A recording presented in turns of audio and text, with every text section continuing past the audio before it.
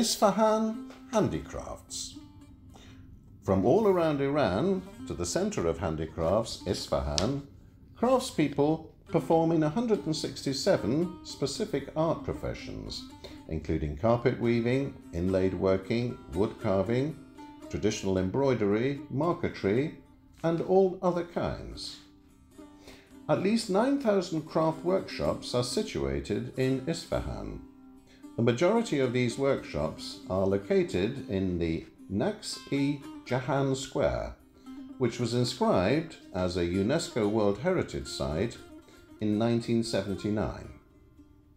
Stay tuned to watch with us Isfahan Handicrafts.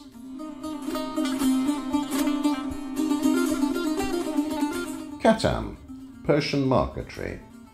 A delicate form of Persian marquetry, katam is the technique of ornamenting the surface of wood products with very fine veneers of thin wood, metal, and bone rods joined together, forming geometric patterns.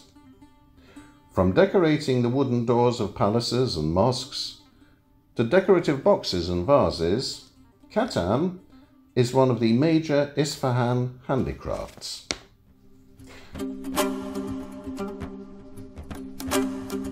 Turquoise fixing. Turquoise fixing is an art that creates a layer of turquoise little cut stones on the body of metal objects, making and preparing valuable decorative products. At the present time, it's done only in Isfahan.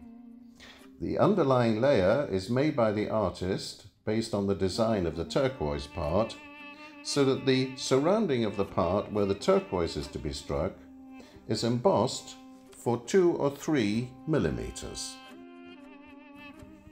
The small pebbles of turquoise stone are first purchased from the mines which are situated in Mashhad, Damgan and Neyshabur, then classified as per their size, and their wastage is separated. From this stage, the uniform beads of turquoise are arranged and stuck next to each other on the body of the object so that the least distance remains among them. For this purpose, the metal surface is heated up to 30 degrees and a special powder, lacquer, is sprayed on it and is heated again so that the melted lacquer covers the entire surface of the object. Now the body of the object is heated again and the turquoise stones are placed on the melted lacquer. Then again a layer of lacquer is melted on the surface to cover the remaining pores. Finally, the finished operation is done twice, during which the extra and unwanted tiny turquoise stones are removed. The turquoise studded part is polished with olive oil or sesame oil so that this part becomes as vivid and brilliant as the other parts. Technically, the uniformity of the turquoise stones is very important. The sky blue colour of the turquoise, and being pale with a lack of greenish hue,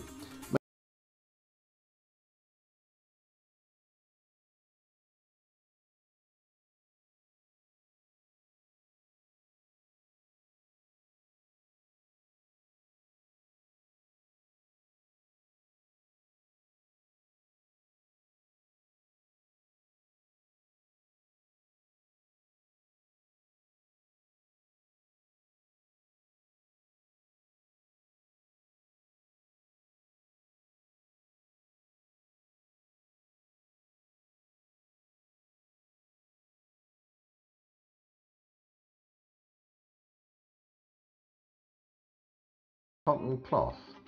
Production of colourful designs and printing on the cloth by moles has apparently been created in the 4th century AD in India, and from there travelled to Alexandria. Printing on the cloth was evolved in Iran during the Sassanid dynasty, and new techniques were initiated in the decoration of woolen and cotton clothes. This art has extended generally in Isfahan during the Safavid period.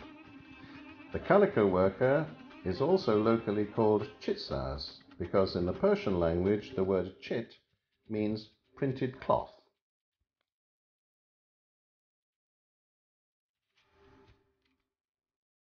Enameling. Enameling is an art based on painting and decoration of the surface of metal bodies and sometimes ceramic objects covered by a coat called enamel. In fact, the enamel is clear glazing and glass obtained from merging glass glaze and metal oxides. Having baked in a kiln, it becomes hard like glass. Enameling is done on the copper and brass bodies. Of course, in order to make jewellery and decorative objects, in addition to copper, gold and silver are used too. The climax of the enamel art has been in the Seljuk period. Then, during the Safavid period in Isfahan, this art is mixed with paintings of the court feast and the hunting games, displaying a new manifestation. Enamel workers present their works in two styles, paintings and squaring, but whatever is done in Isfahan, it's in the painting style.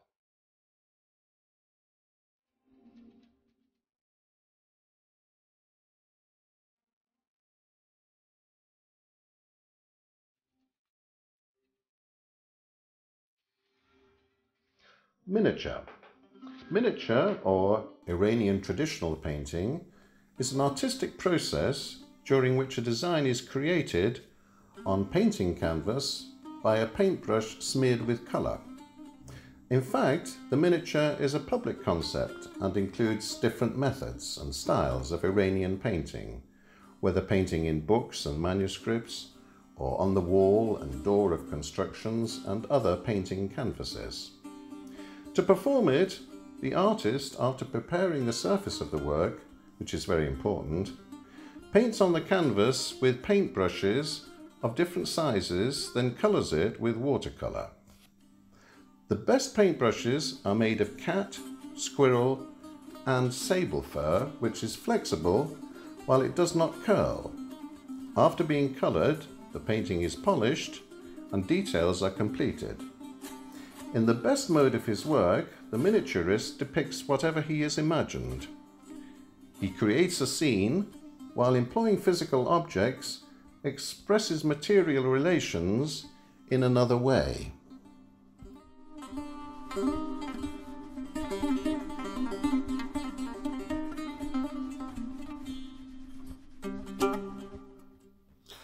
Making traditional instruments. The construction of traditional instruments is one of the artworks done by craftspeople. This art alone has a wide range of subcategories, each with its elegance and complexity. The art of making instruments has spontaneously survived by the artist for many years, and there is little information in the historical review of this art except in the Qajar era. Probably at this time, most of the musicians made their own musical instruments. The Iranian instruments can usually be made of walnut wood, mulberry, service tree and so on. But the best and most reliable wood to make tar, setar, dotar and tambur are made of mulberry wood, which has different types: black mulberry, shatut, white mulberry and narak blackberry. However, the best one is blackberries, which are very rare and is difficult to find them in high quality. One of the reasons for selecting this wood is its capability to provide optimal sound beauty and resistance to pets. Terme weaving. Hand-woven terme, a production of which became trendy in Iran at the beginning of the Safavid era, is a soft and elegant cloth which is made of different threads, materially such as silk wool and fluff. It's often decorated with original and traditional Iranian patterns, especially the paisley pattern. They are hand-weaved by use of a four-way foundation. The weft threads of terme cloth are very dense and they are left free on the back of the terme cloth. One thing that can be said about this elegant cloth is that the artistic style, taste and Iranian innovation in the material, and the visionary patterns used for weaving this cloth are rare and unique throughout the world. Wall painting. Wall paintings of Islamic architecture include geometric and non-geometric patterns, which should be done considering the purpose of the structure and the condition of the environment. The above-mentioned wall paintings consist of two general categories: wall painting for religious buildings, mosques, schools, harems, etc., and wall painting for non-religious buildings, palaces, bazaars, homes, public baths, etc. Various examples of these paintings can be seen on mansions and enormous palaces. The wall paintings on Isfahan's Chehel Sotan walls are a great example of decoration related to architecture. In truth, wall painting is part of visual arts, which is done in extensive dimensions and has its own specific infrastructure.